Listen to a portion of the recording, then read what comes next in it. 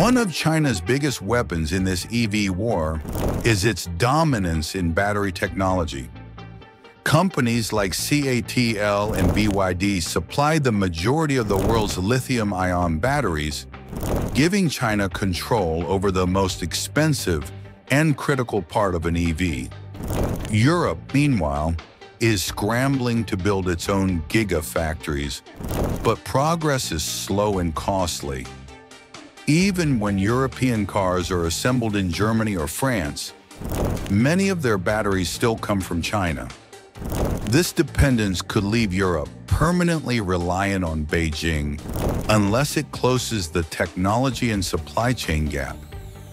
In the EV industry, batteries are not just components, they are the strategic resource of the future.